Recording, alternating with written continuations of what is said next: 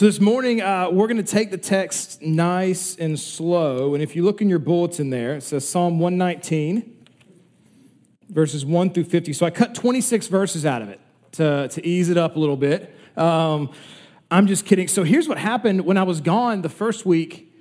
I got the bulletin went out and it said Psalm 119. And so Randy Babin. And then the next week, the bulletin said Psalm 119. And so I told Troy, I'm going to put Psalm 119 down for the third week, and then you guys can vote on who does it the best. But then I found out Randy changed his and didn't do Psalm 119, and then there goes the whole joke. So we're actually today not going to be in Psalm 119. So we're going to be working through Psalm 42 and 43. Psalm 42 and 43. And now Psalm 42 and 43, they are the first two Psalms of book 2 of the Psalms. Remember we talked about going back to the first week in Psalm 1, how the book of Psalms has 5 units to it, right? 5 units. So we Psalm 1 and 2 kind of introduce Psalm 1, the first book, as well as kind of how to read the Psalms. Now this gives us an introduction to Psalm 2, right? So, or the book 2, Psalm 42 and 43. And most commentators actually agree that Psalm 42 and 43 were at one point one psalm. They weren't actually broken up into 2 different psalms. They were one single composition, much like Psalm 1 and 2 may have been, which is a lot of parallels between how these 2 psalms on each side open up each book. Now, these psalms are by the sons of Korah, Psalm 42 and 43, which is kind of fascinating on a historic level. If you remember who Korah was, he was the Levite who gathered 250 chief leaders, tribal leaders from amongst the tribes of Israel, and tried to have a rebellion against Moses and Aaron while they were wandering in the wilderness. So Korah is a bad guy in the Bible. And in judgment, God opens up the ground under Korah and his household and swallows them up and closes it back over them. And then the 250 tribal chiefs who had kind of scattered, he chases them down with fire and burns them up. However, all is not lost. We find out in Numbers 26:11 that the sons of Korah did not die. Right? So you have this is very interesting. You have this scenario where the father leads rebellion against God's elect, right? So Moses and Aaron, his chosen people to lead, but the sons of Korah have nothing to do with it. Like they're not on board with this rebellion. One commentator said this. He said, this fact reminds us that ungodly parents can produce godly children, and that no child is disqualified from serving God because of the sins of his parents. And that's a neat thing to pull. If you begin to pull that back in the New Testament, that's one of the things Jesus struggled with. Remember, what sin did this blind guy do? What did his parents do? Why is he born like this? And so you can look back at Korah and see that's not how this works. So the following psalm is a composition by the sons of Korah at some point, probably long after the rebellion of Korah, suggesting a long and fruitful lineage of faithfulness to God despite coming from someone who tried to rebel against God. So there's some gospel truth in that backstory, my friends. So with that kind of miniature sermonette, let's pray and we'll get into our text this morning. Heavenly Father, we pray that you give us wisdom and you give us discernment as we study your word today. Pray this in Jesus' name. Amen. So our text this morning, Psalm 42 and 43, and we're just going to read them together. We're just going to run through both of them. As the deer pants for flowing streams, so pants my soul for you, O God. My soul thirsts for God, for the living God. When shall I come and appear before him? My tears have been my food day and night, while they say to me all the day long, where is your God?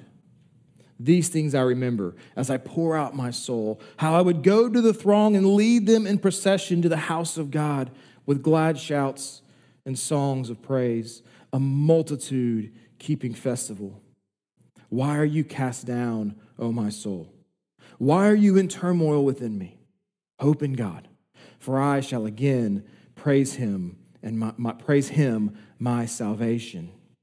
Oh my God, my soul is cast down within me. Therefore, I remember you from the land of Jordan and of Hermon, from Mount Mizar. Deep calls to deep at the roar of your waterfalls. All your breakers and all your waves have gone over me. By day the Lord commands his steadfast love, and at night his song is with me, a prayer to the God of my life. I say to God, my rock, why have you forgotten me? Why do I go mourning because of the oppression of my enemies? As with a deadly wound in my bones, my adversaries taunt me, while they say to me all day long, where is your God? Why are you cast down, O my soul? And why are you in turmoil within me? Hope in God. For I shall again praise him, my salvation and my God. Vindicate me, O God, and defend my cause against an ungodly people and the deceitful and unjust man. From the deceitful and unjust man, deliver me. For you are the God in whom I take refuge. Why have you rejected me? Why do I go about mourning because of the oppression of the enemy? Send out your light and your truth. Let them lead me. Let them bring me to your holy hill and to your dwelling. Then I will go to the altar of God. To God, my exceeding joy, and I will praise you with a lyre, O God, my God. Why are you cast down, O my soul? And why are you in turmoil within me? Hope in God, for I shall again praise him, my God and my salvation. Church, the grass withers, and the flowers fade, but the word of God stands forever. And this is the word of God. Thanks be to God. So Psalm 42 and 43 are what we call Psalms of Lament, right there. And we have to be careful here because we're going to kind of make an argument throughout this sermon that lament is not the same thing as despair. These are very different things. And you remember Psalm 1 and Psalm 2 are kind of lens through how to read the Psalms. Yahweh and his anointed priest king, they scoff at the kings and the nations who rebel against them. That's kind of your context for how to understand everything that happens after them. And so a lament differs from despair in that it always has in mind the final victory of the Lord. So lament has final victory of the Lord in mind, whereas despair ultimately just has hopelessness, right? Despair is ultimately hopeless. So we see it's a lament, but what's kind of the historical context of this lament, in particular by the sons of Korah? Commentators kind of are split on this. A lot of people just go, we don't know. We don't know. And that's fair. There's a lot of places we just don't know the reason it was written. A lot of people make a very strong argument that it's a lament written during the rebellion of Absalom when David is forced to flee Jerusalem. So one of the sons of Korah wrote this while they were running from Absalom into the hills. And the third case, which is the one I tend to hold on to the best, I think it makes the best case in context, it's about the exile of Judah, right? So as the captives are being carried off to Babylon, being carried off into captivity, this is what the sons of Korah have written. All right, I think the strongest case can be made for that. So I tend to hold that opinion. And the mention of Mount Mizar in the 5th verse would have been kind of the last possible place as you were headed toward Babylon, the route that have taken that you could have been at the top of this mountain and looked back and seen Jerusalem. Kind of been the last place you would have seen Jerusalem before you tipped over the hills for good and Jerusalem was gone.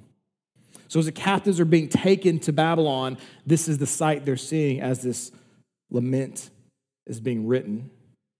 However, regardless of which of those three views you take, the thrust of the psalm doesn't change, right? The focus of the psalm is the same. Historical context just helps me.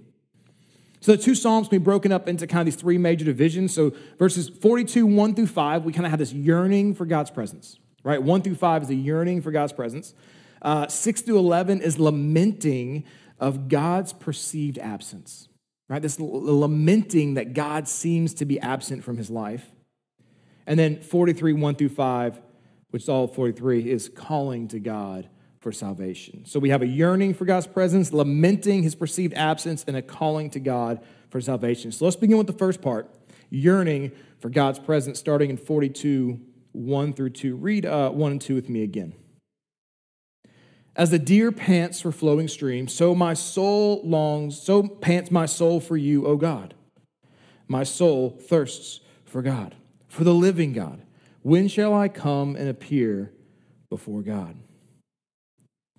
So the summer heat that we've had over the past few weeks, has actually been record-shattering on a global perspective. From as far back as we've been kind of tracking these kinds of things, June of 2023 has been recorded as the warmest month globally. And we didn't have electricity for 8 days of it. In particular, we had 2 days that really shattered records in June. And while you guys were here with that, I was putting beanies on my kids in Yellowstone, so just take that with you. It was wonderful.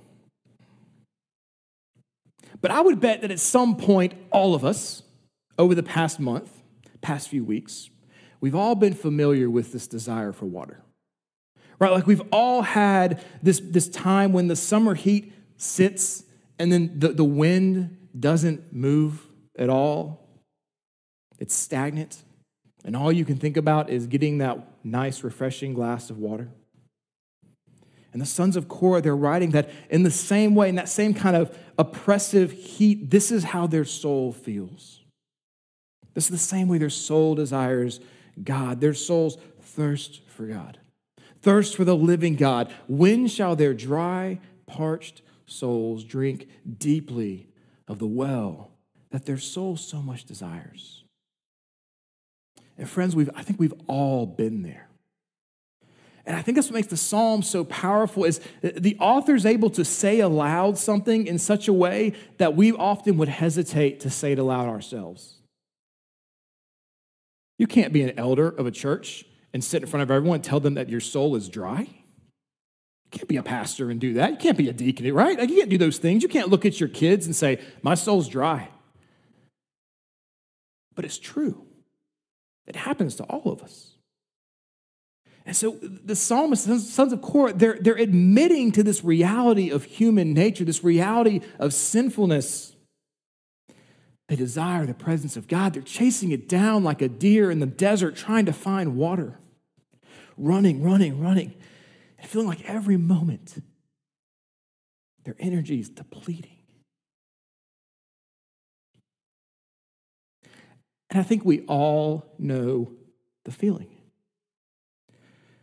And Psalm 42:3 says it really well. Look, he says, my tears have been my food day and night. I've never had my tears for food. I don't know if you guys had. That sounds pretty bottom of the barrel there. My tears have been my food day and night, and they say to me all day long, where's your God? And what happens is when God kind of feels distant and he feels out, there can be this bitterness, this grief that we tend to live with. And so it becomes a taunt. Where is your God? And in verse 4, he says this. These things I remember as I pour out my soul. So these are the things he's remembering as he's crying out to God, as he's yearning for God, how I would go with the throng, right? And lead them into the procession of the house of God with glad shouts and songs of praise. See, when our soul is dry, we yearn. We have these memories of these things that we would do, and we yearn for them, right? These memories of being in this church, feeling like you're talking to God and he's sitting right next to you, right? Having that intimacy. There's the worship with other believers we take for granted so much. Maybe sometimes we sit here and we allow. C.S. Lewis is one of the best at saying this in the Screw Tape Letters the men work through in the spring. He says, the point is when for the demon who's tempting the guy, when he goes to church, let him focus on the people who annoy him more than anything else. Right? Like let him focus on the person who sings off key, the ladies whose perfume is too strong, like the guy who slighted him one time. Let that be the concern. Detract from the presence of God. And so we can remember when we're yearning what it was like to feel on the mountaintop, to feel so close to God, and you remember and you crave those things. And maybe be thinking in your head, remember the Sunday of Sweat in here a few weeks ago, we did Psalm 24. And you can see the contrast of joy. Here he's yearning, but look what they would sing as they would approach the presence. The earth is the Lord's and the fullness thereof, the world and those who dwell therein, for he has founded it upon the seas and established it upon the rivers. The highs and the lows. The highs and the lows of spiritual dryness and spiritual nurturing. And so the sons of Korah, as they're being taken off into captivity, they're longing to be in the presence of the Lord. And for them, that presence is the house of the Lord, the temple. But they can no longer go there. They miss the presence of God. Their soul longs for it.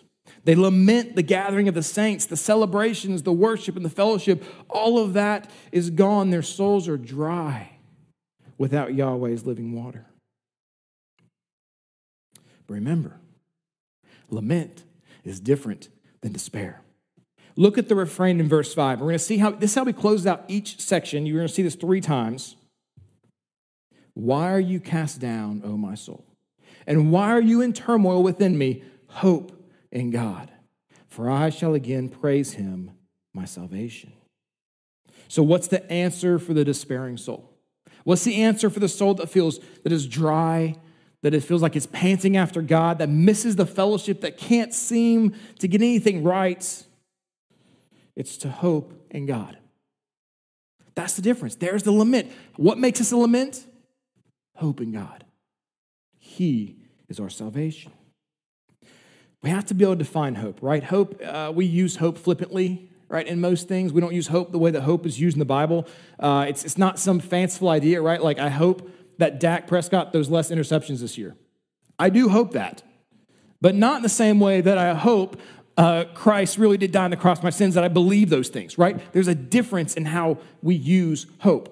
I hope it doesn't rain. I hope I win the lottery. No, hope is this confident expectation, right? So hope is this confident assurance in something. And in this case, for these sons of Korah, what's the hope? It's a return to the presence of God. It's a confident expectation they will return to the presence of God someday. And this is not the answer that the world wants you to hear. When your soul is cast down and when you're in turmoil within, human wisdom wants to tell you to move on and find another solution because that one doesn't work. And when you're being carried away by pagans into exile, and you've witnessed the sons of your king all be executed, you witnessed his eyes then gouged out, so that was the last thing he saw, and you're being carried off, guess what? Yahweh may not seem like the best option right now. The world tells us, look elsewhere when those things begin to fall apart in your mind. But again, that's the difference in lament and despair. See, someone who despairs starts scrambling. What else could possibly save? Where else could I go? Who else could I find? Where else could I turn? The lament says, but we still have our hope in God. In a lament, the foundation of the emotion is hope. You can pour out all of the grief, all of the burdens, all the issues, but what underlines all of it is hope. And this may be a bold statement here, but I'm going to make it. I don't believe non-Christians can lament. There's no Christ. Without Christ, there's no hope. You can't lament if you can't have hope. All they can do is despair.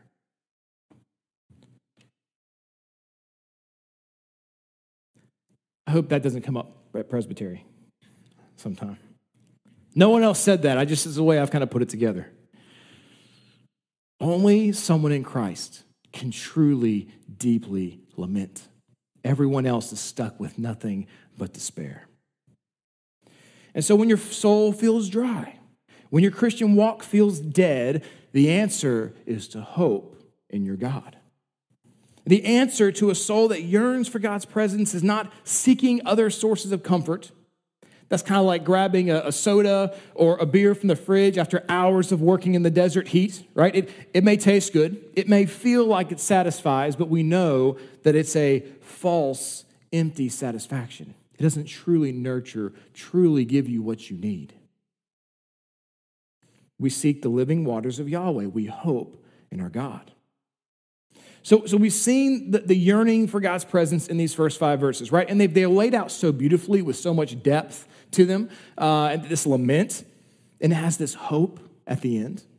So let's move to our middle section, our second main point. Verse 6 through 11 is the lamenting of God's perceived absence. It's going to pick up kind of awkwardly here in your Bibles and on the screen, but I'm going to explain that in a minute. And my God, my soul is cast down within me. Therefore, I remember you from the land of the Jordan and of Hermon, from Mount Mizar. Deep calls to deep at the roars of your waterfalls. All your breakers and all your waves have gone over me. So first, we got to talk about this weird kind of versification thing here happening in 6.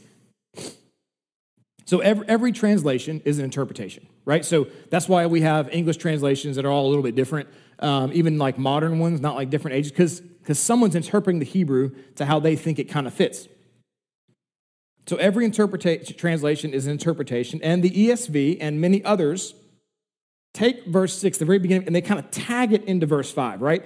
Kind of in a weird way. And I'm going to show you how my ESV does it. It does it like this. So you see 5 up there. Why are you cast down, O my soul, and why are you in turmoil within me? Hope in God, for I shall again praise him, my salvation and my God. And then it breaks. And it comes down into my soul is cast down within me.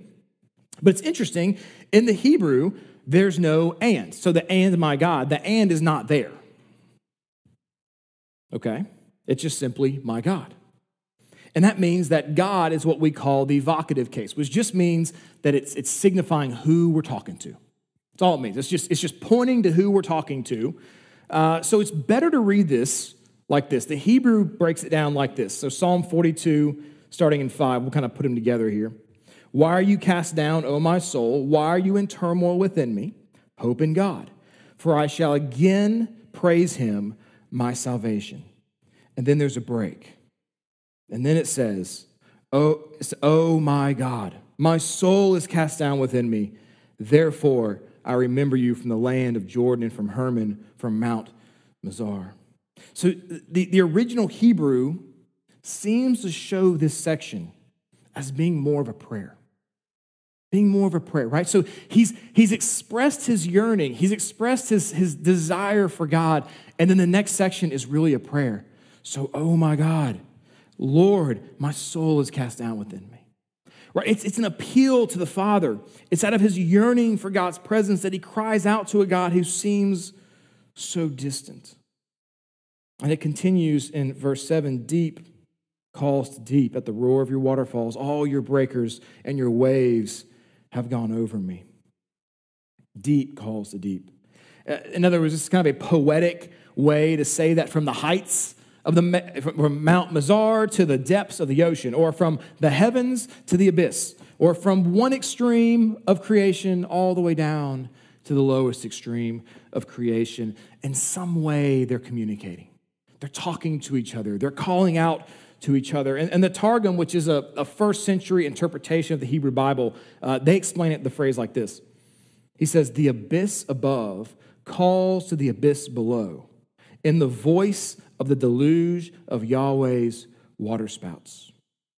In other words, the sons of Korah are describing the feeling as if they are trapped between these massive, stormy outpourings of waterfalls, the outpouring of God's wrath, anger, and storms, all the way from the heavens, all the way down to the depths, and this pouring over them. Remember, we've talked about the sea, how it represents judgment, about how Jonah going down represents death, Sheol, all those things.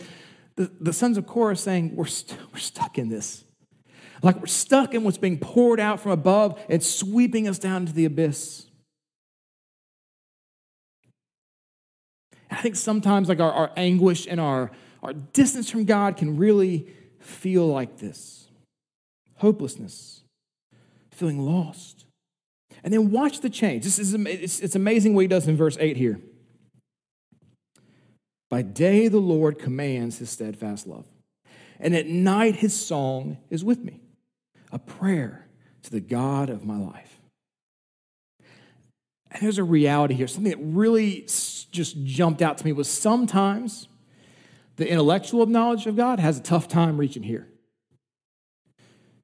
Right? Like we can intellectually know that God commands his steadfast love, right? The sons of Korah know that God hasn't forsaken them. Why are you cast down on my soul? I will hope in God. They know their God is there, but they're just expressing their soul. They're having trouble taking it from here to here. And verse 8 is this statement of intellectual knowledge that the sons of Korah, they know it to be true. They know God to be sufficient. They know God to be on their side, but they're just expressing how they feel. It feels pretty bad right now. And that's what I think makes the lament so unique and so powerful, right? You can say all these terrible things that I feel like if you said out loud, people would go, wow, that guy needs to step away. Like you say all that stuff, but then they have this point where they say, but we hope in our God. Like he's in control. He's steadfast. He's the one who has all this figured out. And it just makes the lament so such a rich thing to study in the Psalms. It's a means of pouring out sufferings and groanings before God and sharing how our heart feels, at the same time keeping the perspective right. And you could probably think of this in a much smaller way if you consider like fights you've had with your spouse or your children or your parents. There's moments when you are absolutely furious, right? There's moments when you are so angry at them about something, deeply hurt, you're in pain, you feel disconnected, and a simple I love you in the midst of all that turmoil might not immediately solve what's happening here, but it sure does help here. In church, when you find yourselves on the brink of despair, and there's nothing better that you can do than remind yourself of the promises of God. This is a recurring theme to the scriptures, is to lean on the promises of God. Okay, let's keep going. Even though the psalmist has made a point of confidence in the Lord, he's going to return, right? It's kind of like, can I imagine, like I watched my daughter swim yesterday. It's kind of like she goes under and it's just chaos, right? Like she's trying to learn and there's splashing everywhere. You're covering drinks and then she just pops up for that big breath of air and everything stabilizes for a second and she goes right back into it. It's kind of what the psalmist is doing. He's giving you all the disruption, all the stuff that's happening. He pops up, but God is steadfast. And we love him. He's going to go right back down into it, okay? So here we go, 9 through 10. I say to God, my rock, why have you forgotten me? Why do I go mourning because of the oppression of my enemies? As with a deadly wound in my bones, my adversaries taunt me while they say to me all the day long, where is your God? And sometimes in the midst of our suffering, those may ask us, where is your God, right? This is the question Job was asked. It's the question, one of the great questions that psychology tries to figure out. And why do bad things happen to good people? Where's your God? In this case the psalmist here, these guys are being carried off into captivity. And they're probably some of the few faithful remaining Israelites in Judah. Where's your God? Where's your God, the Babylonians ask. Where's your God, the Egyptian ask. Where's your God, the Canaanites ask. And it can lead us to ask the same, where's God now? When cancer strikes, when relationships begin to tear apart, when pain and sickness appear, it's easy to ask, where's your God? Where's our God? And he gives us the answer in the next verse. And again, people are popping back up for air here. You ready? Why are you cast down, O my soul? And why are you in turmoil within me? Hope in God. For I shall again praise him, my salvation and my God. God is there. Hope in him. Samuel Smiley's long dead Puritan guy said it like this: hope is like the sun, which as we journey towards it casts the shadow of our burdens behind us. That's good. I like that. Hope. As you hope and you point to Christ, eventually those burdens will fall away. So as we move to what's now labeled Psalm 43, our final section, we've seen first the yearning for God's presence in 42, 1 through 5. We've seen second, the lamenting of God's perceived absence, right, in 42, 6 through 11. Now we're going to see the final section, 43, 1 through 5, which is the psalmist calling to God for salvation. Look with me at verses 1 and 2. Vindicate me, O God, and defend my cause against an ungodly people. From the deceitful and unjust man, deliver me. For you are the God in whom I take refuge. Why have you rejected me? Why do I go about mourning because of the oppression of the enemy? From despair comes this call for vindication, right? In other words, it's God, they taunt me and they ask me, where are you? Reveal yourself. Save me from the ungodly people. Right? Come down. Make your presence known. But note the assurance of the psalmist in the statements. Look at verse 2. for you are the God in whom I take refuge. Right? So despite the ungodly people, the deceitful ones, the unjust man, deliver me, God, in you I take refuge. Right? There's no one else. There is nothing else. The only possible option for refuge is Yahweh, is this God. But his soul still feels rejected. Again, there's that intellectual knowledge and that heart knowledge, right? We know, but sometimes it's hard to convince. We've all been here once again. And some of you may be in that place like right now, right? Yearning for the joy of the Lord, which feels so lost. And if so, listen to the following prayer. If that's you, listen to this prayer closely in verses 3 and 4. This is what the sons of Korah say. Send out your light and your truth. Let them lead me. Let them bring me to your holy hill and to your dwelling. Then I will go to the altar of God, to God my exceeding joy, and I will praise you with the lyre, O God, my God. How do the sons of Korah ask God to lead them? Has he, in this despair and all these issues or the lamenting, what do they say? Send us your light and truth. Send us your light and truth. Friends, that's the word of God.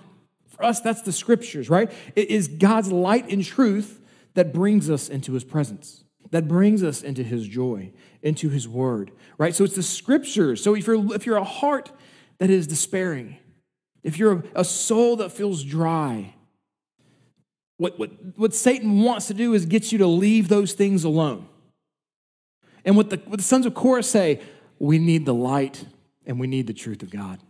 Like that's what takes us out of this place. And there's a pretty difficult, maybe an often difficult to embrace reality about Christian fellowship and biblical study here. And I just want to talk about this for a second. When you find yourself wanting to avoid the body of Christ, I believe that's when you need it the most. When you're in a season of lament, you need the fellowship of the body of Christ. When you're in a season of lament, you need to be surrounded by people who have the same hope that you have. So we have to be careful. We have to be careful that we're not deceived into thinking that we can nurture our soul as needed on our own, right? That we could build our walk away from the body of Christ. Christians are meant for the body of Christ, and the body of Christ is meant for Christians. The sons of Korah longed. They yearned for an opportunity to gather with the saints in the presence of God. Remember, he said, I would lead them into the temple. I'm going to lead them into the tabernacle. This was their job. They were leaders of worship. That's what nurtured their soul, the presence of God with the people of God. And Steve and I were talking about this on, I guess, Thursday, and he had a great illustration I'm going to steal. It's like removing a log from a roaring fire, right, and setting it off to the side. It may burn for a while. It's going to add some heat for a while, but eventually the embers will fade. They will start smoking more and more, and the heat will dissipate. All of those private things we do in our study, in our prayer life, they are all wonderful, and they are necessary additions, but they are not replacements for the people of God worshiping together. Paul himself tells us, don't forsake the gathering of the saints. The light and truth of God will lead you to the people of God, which in the Old Testament, the context of this psalm and God's presence is the temple. It's the assembly. So as an active member, I kind of believe only as an active member of the body of Christ will you find exceeding joy, praise, and the nourishment of the Father. The Christian walk is not meant to be a solo walk. And when the psalmist, when these sons of Korah desire to be led once again into God's presence with the whole congregation of God, they know that's where they will find joy. That's where the dry soul is nourished. And we're not left with despair by the sons of Korah. Instead, we're left with hope, which is the backbone of lament. Once again, we get this familiar refrain. We've seen it twice before. We're going to get it now again in verse 5. And I think it's a wonderful way to close out the sermon. Psalm 43:5. Why are you cast down, O my soul? And why are you in turmoil within me? Hope in God. For I shall again praise him, my God and my salvation.